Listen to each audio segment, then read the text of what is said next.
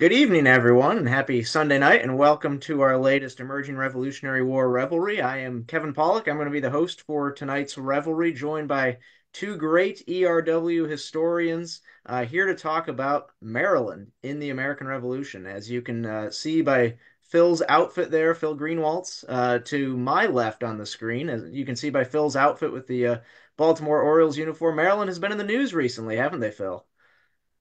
Yeah, for good, for better and worse. The Orioles being sold, and then the Ravens, trying to keep it PG, not playing well last You, Sunday. you So you brought that up. Mark and I decided we weren't going to, but that's all on you. So that's what we're going to talk for the next hour now. No, just kidding. And now that we've got Phil introduced, I want to go ahead and introduce Mark Wilcox as well, who of course just came out recently with one of ERW's newest books alongside Rob Orison about the Battle of Camden. So Mark, how are you doing tonight? I'm doing great. I'm kind of like Phil because I'm wearing my own colors, my own Camden shirt here, so I'm trying to represent as best I can. You know, you guys just left me out of this Maryland clothing that I was supposed to wear. I don't think I have any Maryland clothes, Phil. I know Maryland likes to put their flag on everything, but I don't have any of that apparel. So let's not go too ahead late. and we're going to get right into talking about Maryland, specifically the Maryland Line in the American Revolution. But before we get to the war itself and the role that the Maryland Line played, was going to see if one of you can kind of set the stage for us. What was Maryland like as a colony prior to the Revolutionary War, and why did these Marylanders support the Patriot cause as compared to the Loyalist cause? I know it's never one way or the other, but when talking about the Maryland Line, why were they patriots? I'll take the first stab at it. I mean, anyone knows Baltimore, we just like the riot. So give us a calls, we'll do it. It's the No, perfect I mean answer. Maryland, depending on how far back you want to go, is of course a Catholic colony. There also too, there is actually a high degree, what's in the central and western part of the state of a high German population. A lot of them had been brought in as indentured servants because of the iron mills, the furnaces. Some of the famous ones, of course, stretching as far south as west of Fredericksburg, Catherine's Furnace, Catoctin Furnace, actually owned by the Johnson family, one of the first governors, and later on, one of their family members was Bradley Johnson, who was played a prominent role in the American Civil War, all the way up to central Pennsylvania. And so you had their population of Pennsylvania Dutch, Maryland Germans, and so forth. Um, but you also had a spring, of course, in the southern Maryland, more Anglican or Episcopalian later. So you had a sprinkling of different religions. But the state primarily, it's one person once described Baltimore as the most northern southern town and the most southern northern town you'd ever visit. And so you had that kind of commerce. So you have a little bit of like that, the embargo, the experiences like Boston will have on a limited thing. Okay, like that colonial connection. Um, and you have a deep-rooted sentiment in people like Charles Carroll, Samuel Johnson, William Paca, and other ones that are great legal minds. And later, after actually the Revolution, you have the first president of what will become the United States, Hanson, under the Articles of Confederation, is actually from Southern Maryland. So, wide disparate type of population. Started, I guess, as a refuge for Catholics, then Germans, and then, of course, other ones of more industrial as they moved toward Western Maryland. Mark, I want to give Phil was going to give me a great segue there, but I don't want to cut you off at all. If there's anything you wanted to add about Maryland prior to the American Revolution, No, I agree with everything Phil says. It's a refuge that's rare. Nobody agrees with Phil. for Catholics, and you think about what the relationship was between the British monarchy in the 16th century and earlier, and the Catholic Church. So I can understand why there would be some animosity by the 1700s. That about sums it up. Yeah, Yeah. absolutely. So, Phil, I want to dive a little bit more into the Marylanders that will eventually join Washington's Continental Army and compose the Maryland line itself. You did some work in grad school, I believe it was, diving into really who were these men and the demographics of the soldiers that made up the Maryland line. So, share with us a little bit about what you found. Sure. So 1775, even prior to the Declaration of Independence and moving north, most of it's well known that one company of riflemen, of course, under Daniel Morgan, marched north, but with them came two companies of actually Maryland riflemen. Thomas Price commanded one of the companies, and under him was a guy named Otho Williams, who actually would play prominent later on in the war in the Southern Theater. So the first kind of non-New England troops actually in the what would become the Continental Army would be these riflemen from Virginia and Maryland. They mustered in at Frederick, Maryland, one of the major western towns, population a few thousand at that time. I think by the mid 1800s, it reached about 8,000. So give you an idea of the population there. And so they do march north. They arrive at Boston. But Maryland is unique. The first Maryland a lot has been written, of course, later on. If you Google or Wikipedia, the Marylanders for Guilford Courthouse, they're the ones that are depicted in that painting. Of course, the Maryland 400. But what made them unique is that there was actually some of military or families that played a prominent role. Mordecai Gist would later on rise up through the ranks.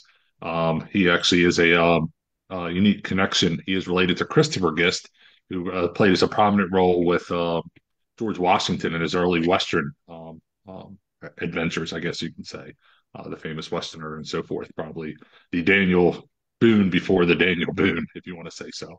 Pretty much. Um, what found what I found out through the research, I wanted to figure out who the first Marylanders were, and I ended up finding out that there were multiple men that would serve throughout the war, and that what records that were found, some of these men, including Williams, who would serve all the way until 1780, go home early in 1783. If they were born in the colony of Maryland, what records we did have, they actually were about 20 years old was the aggregate age. If they were born or from a farther, say, European or what we consider non-native colonial born, they were actually in the mid 20s, and so just gives you an idea of the age range. Later on, leading up to Guilford, the 1781 campaign, there's actually a roster left of what supplies they had.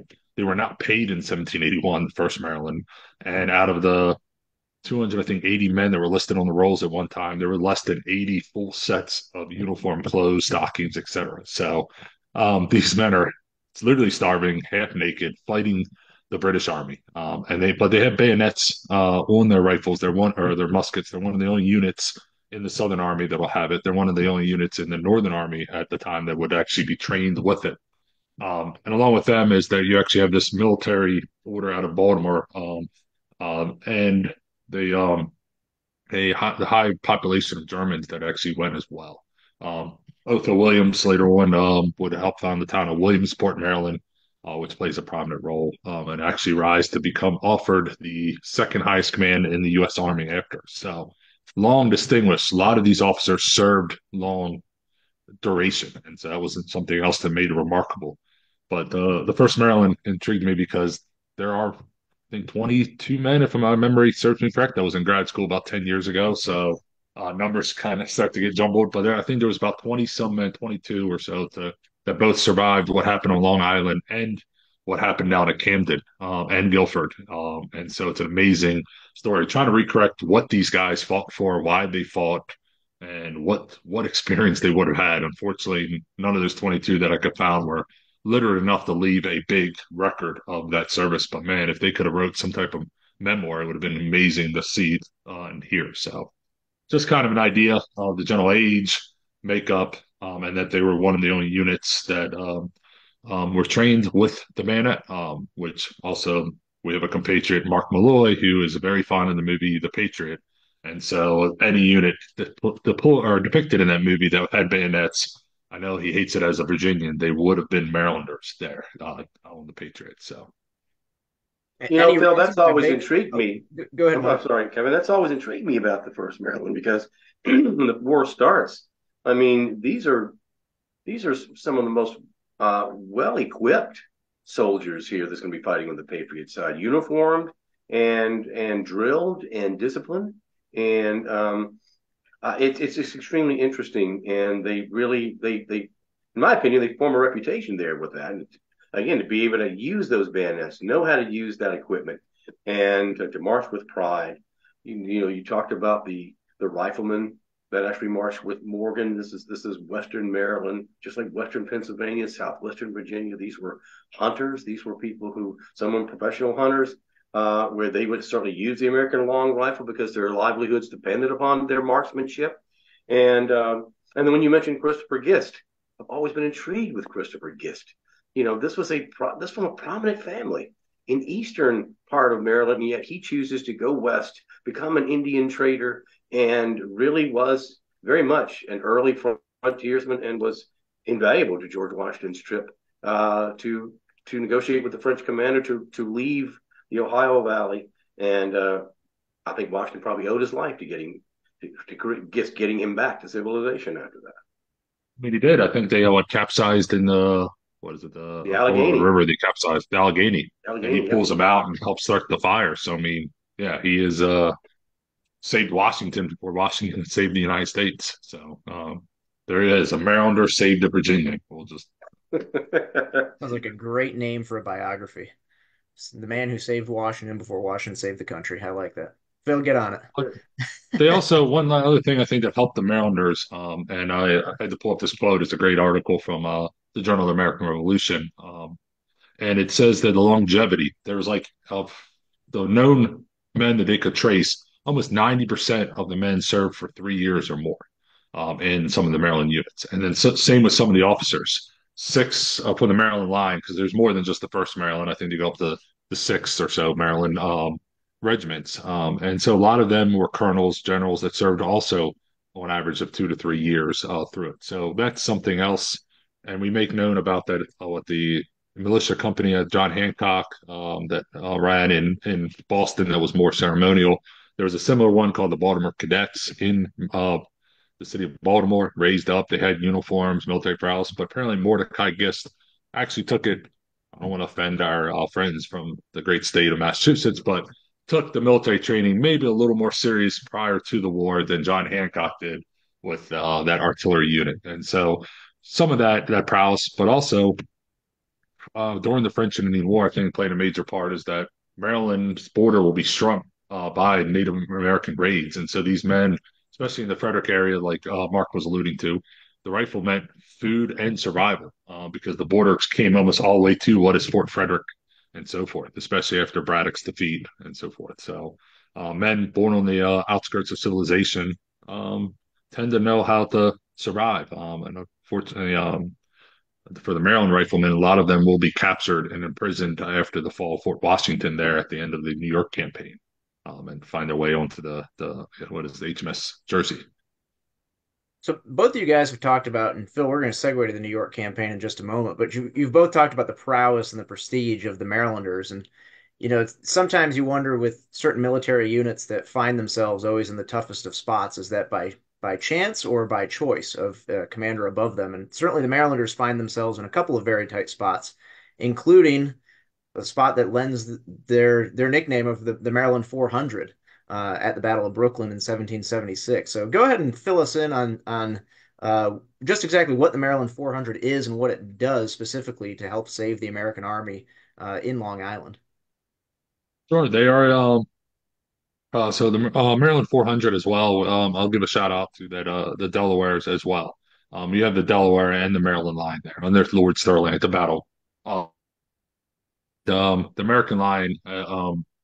I mean, it's turning into to a rout, and I'll Mark, feel free to jump in at any time. But the Marylanders know what's going to happen, and they are actually ordered by Lord Sterling. Once again, I love Lord Sterling. Like, hey, I think I'm related to this what peerage or baronage back in Yeah. Scotland. Tenuous claim. I'm going to call myself a lord. This is America. We can do it. So, and it is a frontal assault.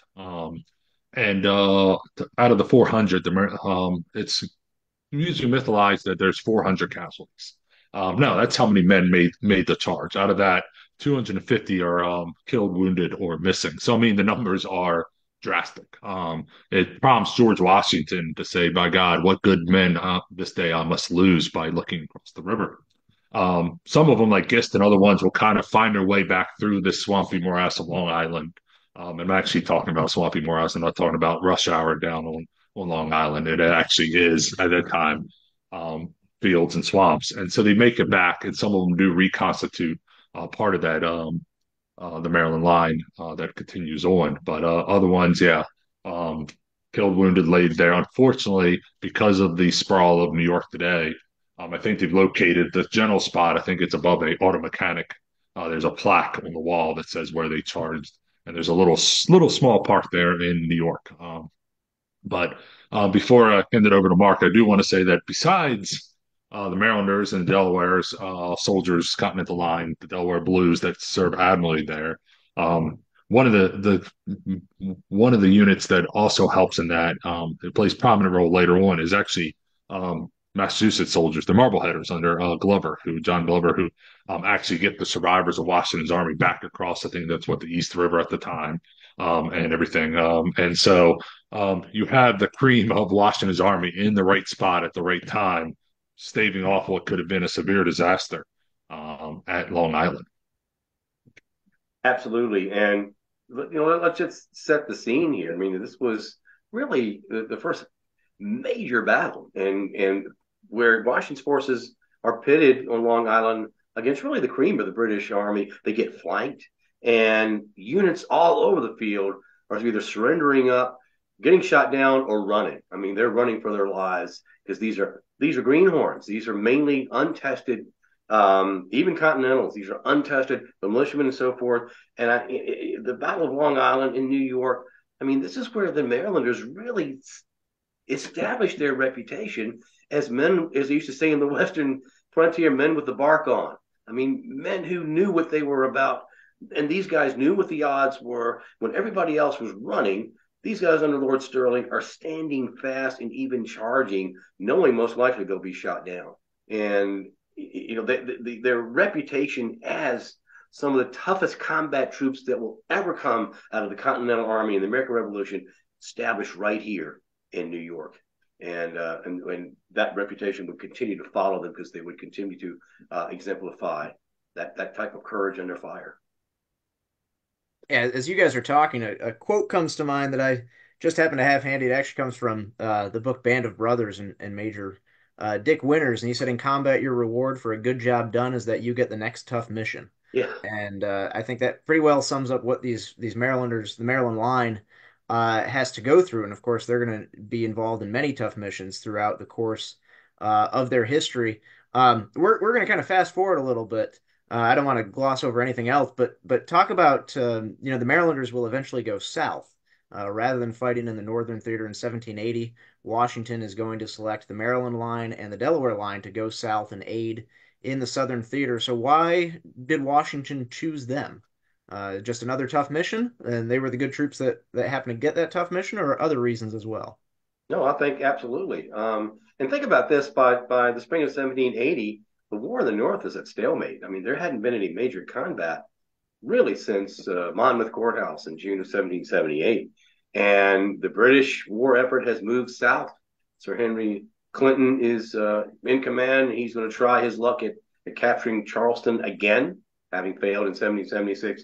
And he's doing it right this time. He's bringing about 15,000 British soldiers and sailors, and he's going to land his infantry, and they were going to dig siege lines and really start pounding Charleston. And Washington is going to order that division of Maryland and Delaware troops, really the two brigades, the first and second brigade of the Maryland line, including Lieutenant Colonel Joseph Vaughn's vaunted Delaware regiment. They're going to be heading south. Originally, they're heading down to the relief of Charleston. And Charleston does fall on May the 12th before they can get there. And, they're under the command of Major General Baron Johann de Kalb. And de Kalb is German born. He is reared in the French military as part of a German regiment there, and joins the officer corps and serves with distinction in the War of Austrian Succession and the 7 Years' War in the early 1760s. He is elevated to nobility, so his rank of baron is legit.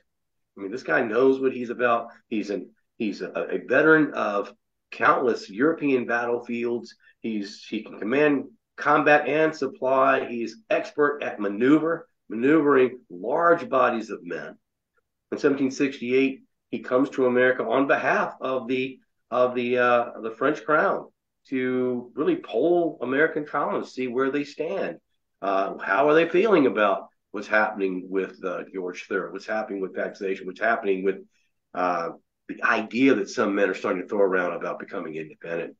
And he returns almost a decade later as a fighting man. 1777, he's coming with a much younger Marquis de Lafayette. And by 1780, Baron de Kalb is 59 years old, given command of that Maryland and Delaware division, and ordered south to try to relieve Charleston. Um, how did he get along with these troops? Think about it. Baron de Kalb was a fighter. Baron de Kalb knew what he was about, and he's commanding, again, some of the best troops in the Continental Army, some of the toughest combat troops to come out of that army. And I think they synced up pretty well. Would you say that, Phil? No, exactly. I mean, he is a fighter. He is a strong-willed gentleman that, yeah, knows the American, kind of has his thumb on the American psyche as well. I mean, he hardships. He's on the same ship as Lafayette, I think, when they crashed into the South Carolina coast. One of the other reasons, I mean, the Marylanders and Delaware are picked because of that military prowess, but also, if you look at Washington, there's not much else. Luckily, he's got the best still to send. The Virginia Continentals are pretty much wiped out with the surrender at Charleston, South Carolina. There's been a mutinies and so forth in the Pennsylvania line and other ones. So who are you going to send south? Well, let's send the Maryland and Delaware. They're the most southern units still left with the main Continental Army. Um, and they have that command structure. I mean, they're once again they're organized, they're structured, they've been through the test, and as we said earlier, their officer corps and so forth. They're still pretty well intact from guys who have served, guys that we don't know today, like Dunby or besides the guests, you also have the Howards, but you have these guys, Eccleston, who all these officers that have been through the test of battle. And so that's something else. Washington, we know, harps a lot on not raising an army every year.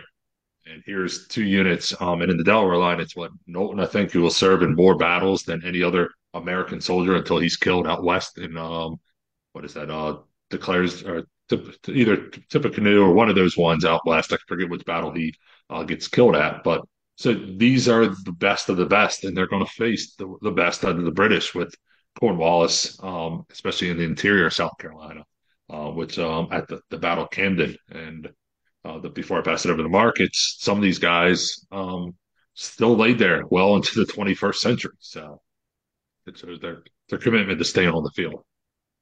Absolutely. Yeah, Um, yeah. So before we get to the 21st century Marylanders or 21st century history, I guess, of talking about the Maryland line, I want to give Mark plenty of time. I know Mark's done some great research into the Battle of Camden. Mark, kind of set the stage for us there with Camden and the Marylanders' role at that battle as well in 1780. Absolutely. When Charleston falls in May of 1780, Sir Henry Clinton, the idea is the British Army is going to move through South Carolina to the back country and then into North Carolina, Virginia as well, because the southern states have been supplying men and munitions. And so to knock those out of the war would be a coup for the British arms. And so Clinton is going to establish some outposts really in the back country, down in Augusta, Georgia, also at the western post, western South Carolina at 96, stockade town of 96, and then the town of Camden. Camden was about 20 years old. It was established by a man named Joseph Kershaw. And if that name sounds familiar, it should, because he's the grandfather of Major General Joseph Kershaw of the Army of Northern Virginia. And actually, General Kershaw is buried there in Camden. And it becomes a very important British military depot, but it's weakly held. Lord Francis Rawdon is in command, and I mean, and this is an Irish soldier who is quite adept in his field, but he's commanding early on mainly provincial troops and loyalist militia, that type of thing, and he's dealing with illness, especially among the 71st Regiment of Foot, the Fraser's Highlanders, and so he's expecting reinforcements from Charleston, and then he finds out that there is an American force coming his way. And they're going to be now under the command of the new Southern Department commander, and that's Horatio Gates. That suits Baron de Kalb fine. First of all, he's in command of the two Maryland brigades. It's only about 1,500 men, so it's kind of amusing when Horatio Gates comes down and takes overall command. He refers to these guys as his Grand Army, and By this point, Gates comes down. He takes command. Bernikov is happy because he's not a politician. He's a soldier. He hates having to treat with colonial governments and governors and beg for supplies and that kind of thing. He didn't have a high opinion of Virginians after meeting with Thomas Jefferson in Richmond on his way down. And but they're in camp on the Buffalo Ford of Deep River, end of July, and Horatio Gates arrives and begins to, really take command. They're trying to get North Carolina militiamen who were down on the Yadkin River, about 2,000 strong, to join them. And their commander, Richard Caswell, former governor of North Carolina, is not cooperative at all. He's foraging, and he's picking the countryside clean. And so the Maryland brigades are starving. These poor guys are just really lean, really hungry. If they're lucky, they can get some green corn out in somebody's field. But this is a very difficult time. But they're continuing to move south because the people of South Carolina are pleading for help to rid us of these infernal redcoats. And so even before Gates gets there, DeKalb is still heading south, and he's heading for the backcountry, Scotch Irish.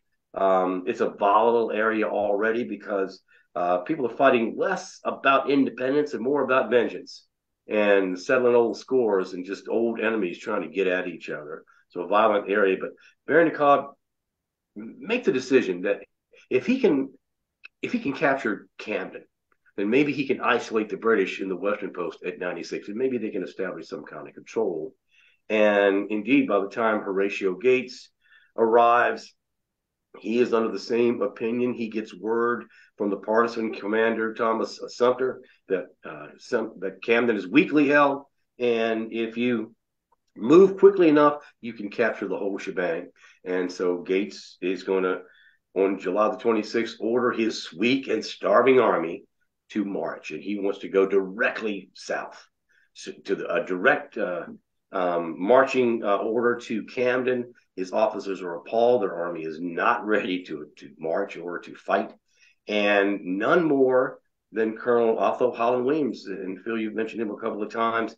He was commander of the 6th Maryland. They were part of the 2nd Brigade, but he was also acting deputy adjutant general here. And he leaves a very detailed account of this campaign after the war.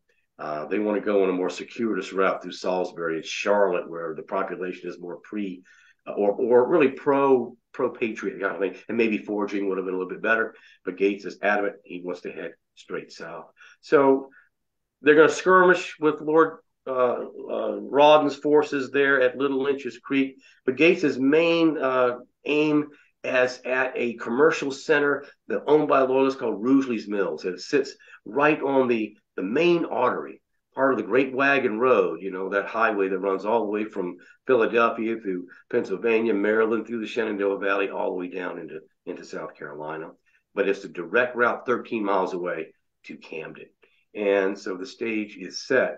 And Gates is going to send his engineering officer, Lieutenant Colonel John Christian south to reconnoiter. And I think maybe he's starting to put together what his battle plan is going to be. And Semp comes back with a pretty favorable report.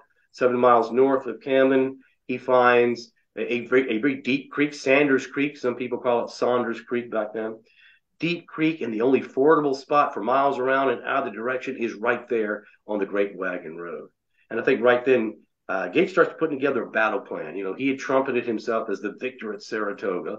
But indeed, the Continental Works, the type Bemis Heights, blocked the river road along the Hudson and did force General John Burgoyne's forces up into the high ground to do battle there at Saratoga. And of course, that's an American victory.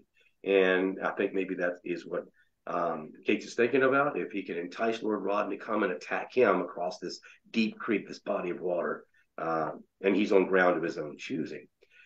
What he doesn't know is that reinforcements have now reached Camden, and they are under the command of Lord Charles Cornwallis himself, who has left Charleston. He's now in command of all Southern forces. Lieutenant Colonel Sir Henry Clinton has returned to New York, and it's Cornwallis, in my opinion, probably the best combat general that the British had throughout the war. And he is commanding in person. He writes a letter to Lord George Germain, the Secretary of State for the Colonies, and saying that he's left Charleston in really great shape. and he has nothing to lose by attacking Gates and absolutely everything to gain. What has intrigued me about the Battle of Camden comes down to this one fact. Both generals on August the 15th, 10 o'clock at night, they both put their armies on the road, the same road, the Great Wagon Road. One army's heading north, one army's heading south, and at 2:30 in the morning, these two armies are going to blunder into each other. And to me, I write in the book that it's probably the biggest coincidence of the war. But the Americans, or I should say the Patriots, because there were plenty of Americans fighting on both sides, a lot of loyalist forces, and but Gates's army is not only weak and starving, but he makes some pretty terrible decisions. Before they march at 10 p.m. on August the 15th, he makes a decision to feed this army. Now it's not just the 1,500 Maryland and Delaware soldiers here. Richard Castle's 2,000 North Carolina militia have joined him, and about 700 Virginia militia under Brigadier General Edward Stevens have marched down. So he thinks he's got about 7,000 troops. Arthur Williams actually comes up with a more reliable figure, roughly about 3,300 or so. So about half of what Gates thought he had, but he thought they're enough for his purposes, is what he says. But he decides these men are starving. He decides to feed them a full meal out of the hospital stores, a full meal of fresh beef and bread on these very empty stomachs. But it gets worse. You know, most armies, when you're going to march to the attack, you're given a ration of some form of ardent spirit, right? Well, the fly in the buttermilk was Gates had no ardent spirits. He didn't have any whiskey. He didn't have any rum. What he did have was a supply of molasses from which you could make rum, right? He rations out about a gill, 4 ounces of molasses to each of his soldiers, along with that big, heavy meal on these very empty stomachs. And Arthur Williams and other officers will write about all night long how so many of these soldiers are leaving the ranks and going to relieve themselves. These guys were sick with diarrhea and dysentery, sick, I mean, just god awful sick. And now they've got to march 13 miles and probably fight a battle. So things are not going well. About 2:30 in the morning, cavalry forces that Gates has in his vanguard run smack dab into the British Legion Dragoons. Of course, they're under the command of Lieutenant Colonel Bannister Tarleton, who is establishing for himself in the South just this horrible reputation for cruelty. Some of it's justified, some of it's not. And so for about 15 minutes, there is a big firefight here between these two units. Light infantry, Virginia light infantry under the command of Charles Porterfield are going to stream in, lay down a base of fire, and really just stop the dragoons in their tracks. The two sides will pull apart. It's a fierce fight, only lasts about 15 minutes, and now both sides are going to kind of await daylight, right? But cavalry on both sides are still active, and so prisoners are taken. And now both commanders are going to find out just who it is in front of them. Arthur Williams says that when he informs Horatio Gates that it's none other than Lord Cornwallis out there, that Gates kind of turned white and kind of blinked and immediately sent for another officer's call. And he says that he meets with his officers, asks them what they think we should do. And after a pause, General Stevens of Virginia spoke up and said, "Gentlemen, what else can we do now but fight?" And no one was in disagreement. However, Arthur Holland Williams wrote that when he went to summon Baron de Cobb for that officer's call, the first thing out of de Cobb's mouth was, "And has the general ordered a retreat?" I mean, think about this. I mean, you've got Baron de Cobb, who is a master at maneuver and maneuvering much larger bodies of troops than what we have here. And maybe the idea was to fall back to land of your own choosing, right? Maybe a more advantageous situation. If he did have some ill feelings about standing where they were and fighting, according to Horatio Gates, he didn't speak up in the officer's call. Now, Horatio Gates has been criticized quite a bit for this battle, and none more than for how he establishes his battle line. And guys, help me out because you may have a source on this. You know, when it comes to history, sometimes they're myths. Sometimes they're things that stories that get told from one generation of historians to another. You just kind of pass these things down. And there's one that I don't know is a myth or not, neither myself, or my co-author Rob Orson were able to find an original source. And Phil, you may have one. I'd love to hear it if you do. The idea of the place of honor in the British battle line, right? That traditionally the British would place their most veteran regiments on the right side, the right of their battle line, and their less experienced on the left. And So if that is I'll actually true, interject real quick here yes, about please. that count because it actually originates. It's because it goes back, they believe, all the way to ancient Greece, and even back to Sparta or the Roman legions, because your strongest, going back when you had short swords or sea axes, you would hold your shield on the left, and your strong hand. Most people were right-handed, and so the stronger men you always put on, and your strongest right-handed men you always put on the right side of your line. So you would try to crash in and then crush down to get behind, kind of I guess what the shield walls and so forth. And so then it continued up that with the rifles and so forth. So it became that spot of honor. You were the biggest, the strongest, and so forth. And so by the time of the revolution, it was more of just a symbolic thing of like this is the place of honor because of that great military tradition. So that's the only source or linkage tracing it all the way back. Because it was just a lot of these soldiers or junior officers said that's how we were trained. That's how we were trained. And then you follow that thought back, and they believe it did back with the ancient Greeks and Spartans, that because of what Muhammad at hand. So that's the best that historians, military historians, and I spent way too long in a rabbit hole trying to figure this out one time, and so that's as far back. And so yeah, that's where it came from. So Well, that's awesome to hear. And so think about now Horatio Gates, as a, he's a retired British officer. And in this case, maybe he's got about 25 years experience in the British Army working against him here in Camden because the two armies are actually going to straddle the Great Wagon Road. And so on Gates's right, his far right, he is going to place Brigadier General Mordecai Gist's 2nd Maryland Brigade. Now, these are three regiments, first of all, from Maryland troops: the second, the fourth, and Williams' own 6th Maryland, and then Joseph Vaughn's Delaware Regiment. There's a swampy area McDonald's branch here on the right flank, so that's believed there's going to be a modicum of protection against any type of British flanking maneuver.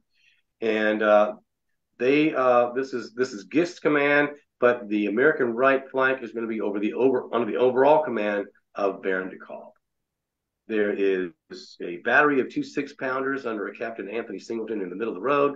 And then on the left side is where Gates is going to place his militia, these greenhorns, these untried militiamen. Now we're down to about 1,200 or so North Carolina militiamen right there close to the road. To their left, on slightly higher ground, is Edward Stevens' 700 militiamen, who have bayonets themselves, by the way. They had just been issued those bayonets the day before. There's some light infantry on the left flank, also some swampy area there as well. About 60 dragoons in support. But this is what Gates does. What about the 1st Maryland Brigade? This is the 1st, the 3rd, the 5th, and the 7th Maryland regiments. Where are they? They're not in the main battle line. They're in support. They were basically straddling the Great Wagon Road behind the battle line. Why is that? Why did he have his veteran regiments toeing the line? Because on the other side, Cornwallis is going to do the exact same thing. On his right, he is going to post nearest the road his own 33rd Regiment of Foot. And to their right, the 23rd Regiment of Foot, the Royal Welsh Fusiliers, 4 companies of light infantry on the extreme right flank.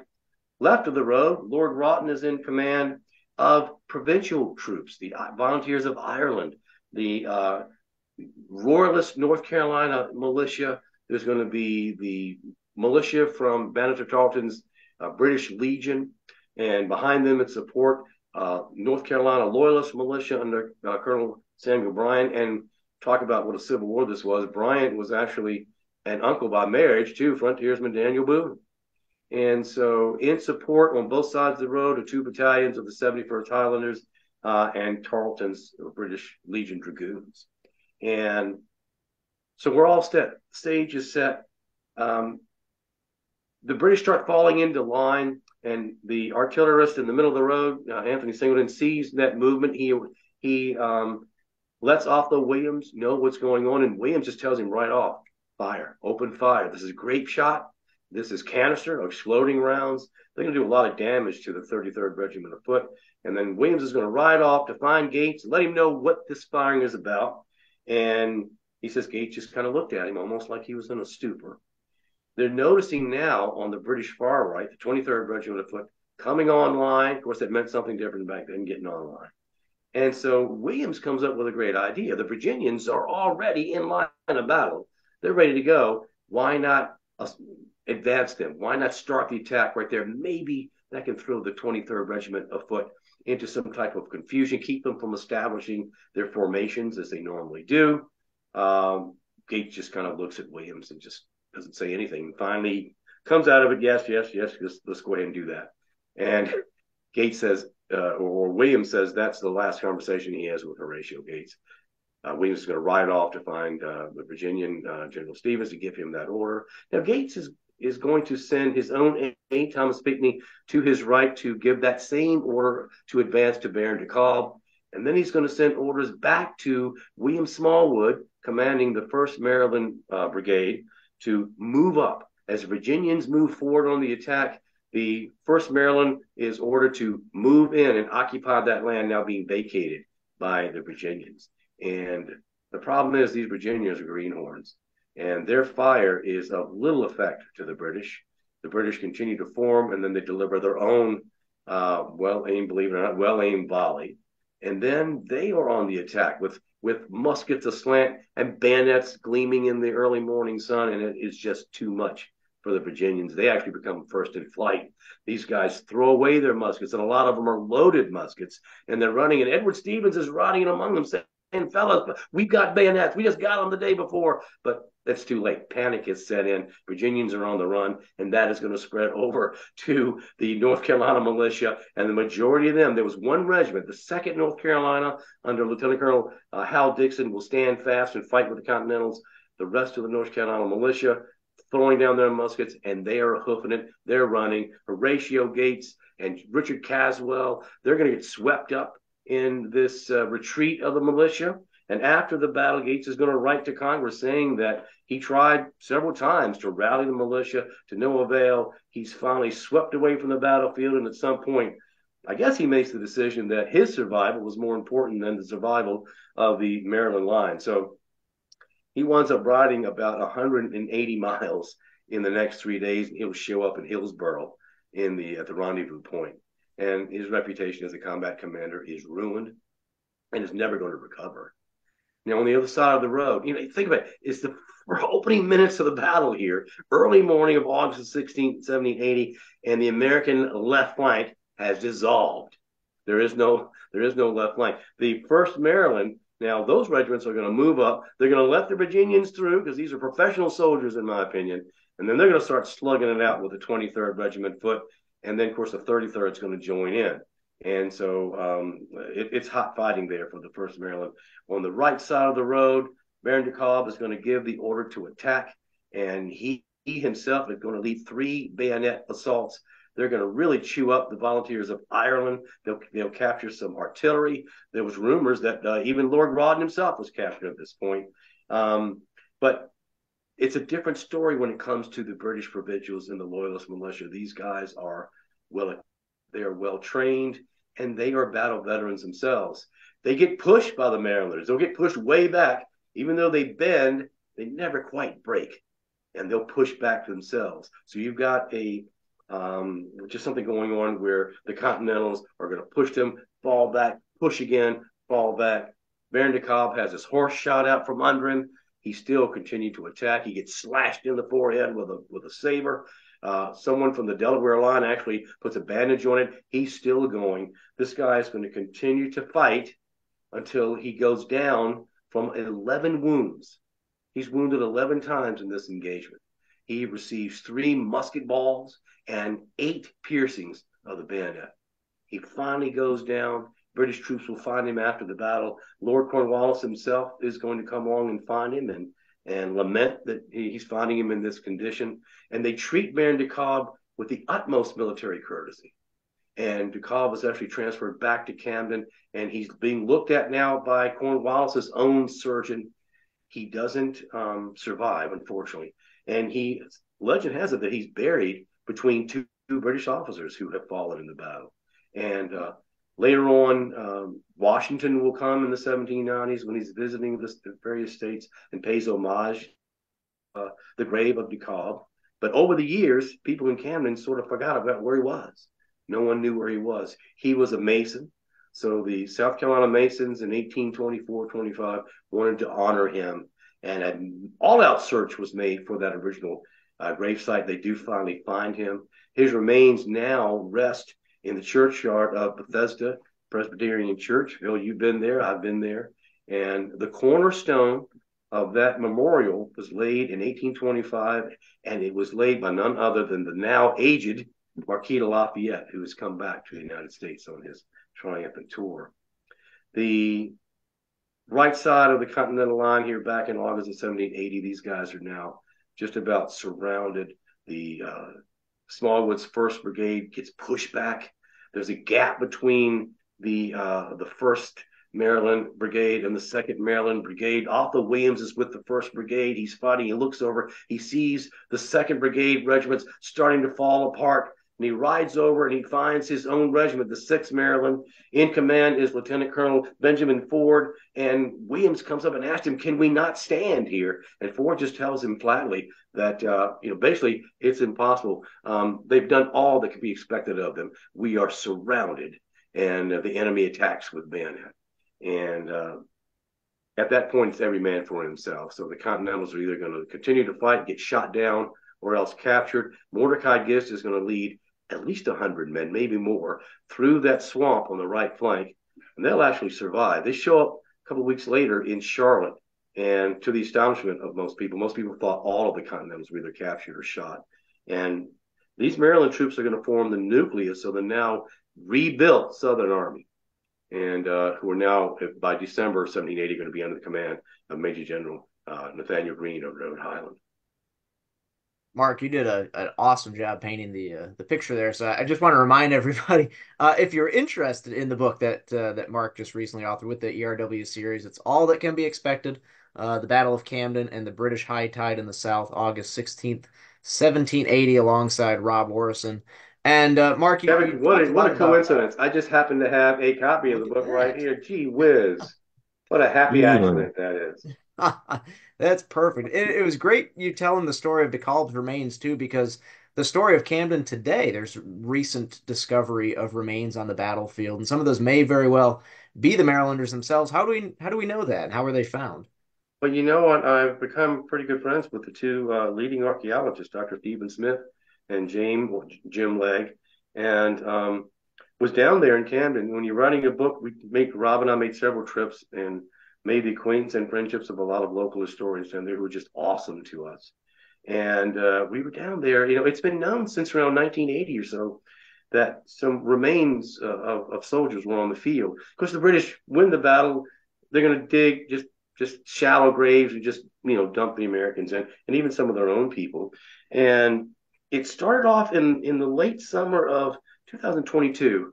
I think Jim Lake told me that they were really going to be looking at 7 different grave sites, they thought, where remains have been found by relic hunters over the years. About 800 acres of the battlefield has been preserved. It's owned by Historic Camden Foundation.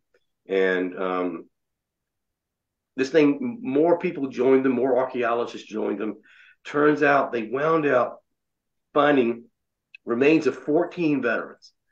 14 veterans, in some cases, just only about 6 inches of soil. These are men who've been lying in those unmarked graves for over 240 years, and now they've been found. So how do we know who they are? Well, first of all, one of them turned out, based on really DNA and dental research, to be Native American. And then when you determine that this is a Native American person, it's a whole new protocol, right?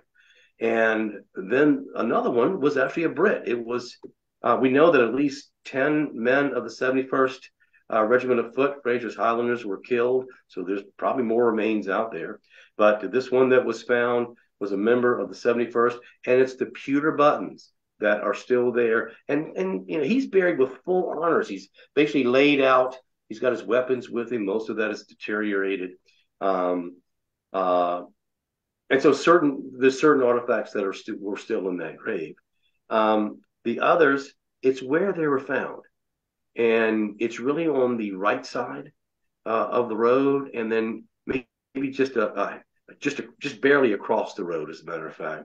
What are they finding? They're finding in these shallow graves those pewter buttons. A lot of them were not in great shape. Some of them were fairly decent, but those USA buttons that really are distinctive on the Continental coats, and that's who was fighting over there. It was DeKalb leading the men of the Second Maryland Brigade, and there's a couple of men in their 30s that were found. Maybe they were sergeants, but a lot of these men, and some of them were mass graves.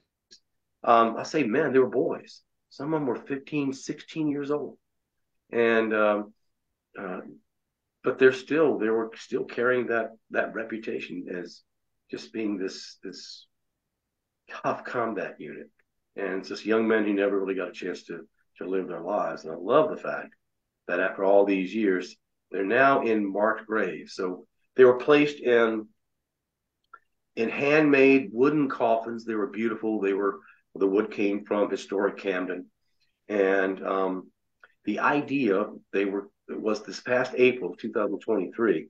It's a huge ceremony, statewide ceremony. The governor of South Carolina and various other dignitaries spoke. The town of Camden, these folks came out as volunteers, and it was awe inspiring. It was a beautiful funeral service at Bethesda Presbyterian Church for these remains. They were lying in state in the rebuilt Kershaw House the night before. A huge United States military presence because of the gentleman from the 71st Highlanders. There was a United Kingdom honor guard there as well, and German military were there because of Baron de Cobb. It was awesome, but the military swept in. The idea was that these men were supposed to go back into their original grave sites. Only now they're going to be in marked graves, right?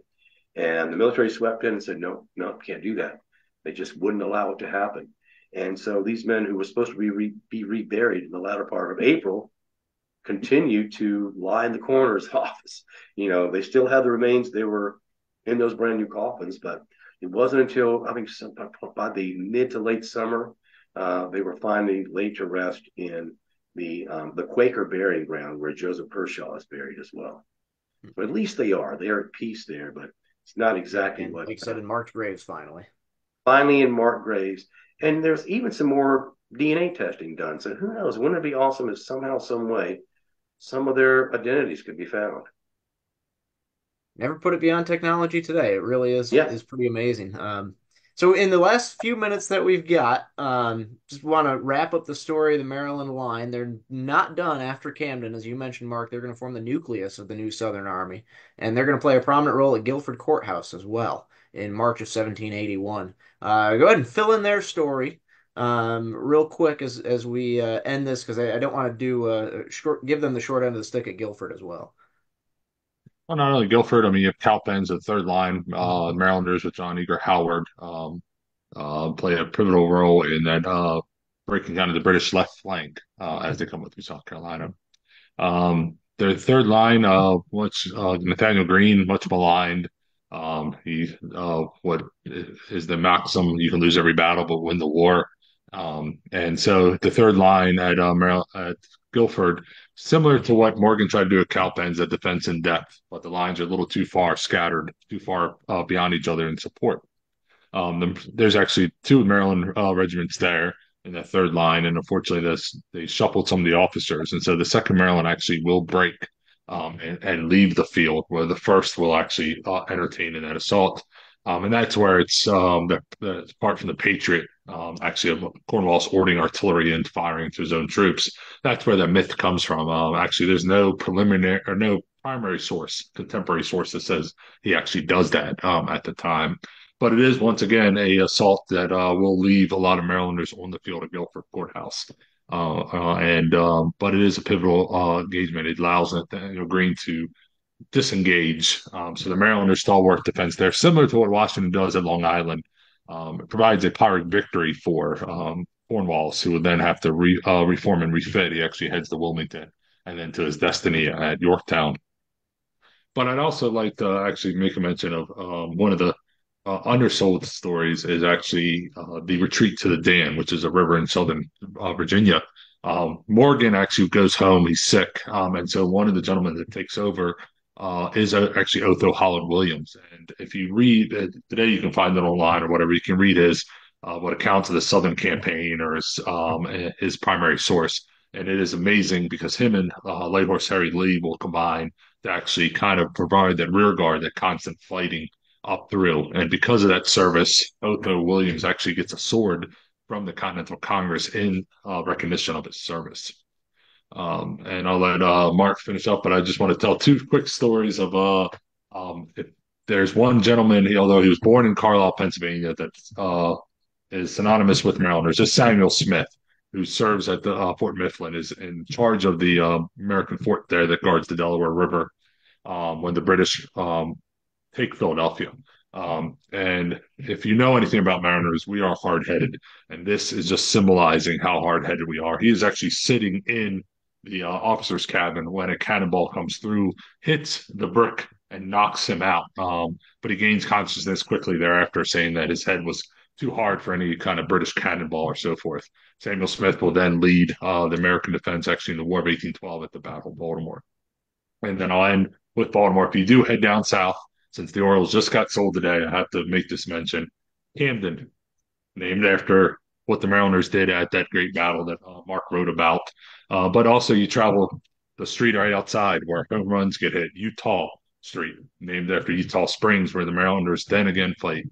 Or one of the main thoroughfares, Howard, named after John Eager Howard, who still has a monument that stands in Baltimore as well. So Baltimore symbolizes the Maryland role in the Continental Army by naming the greatest baseball stadium in the United States, Oriole Park at Camden Yards. And so I just want to throw that out because I know I'm speaking to at least one other baseball fan on this chat. So that'll be my closing remark about how great the Marylanders are.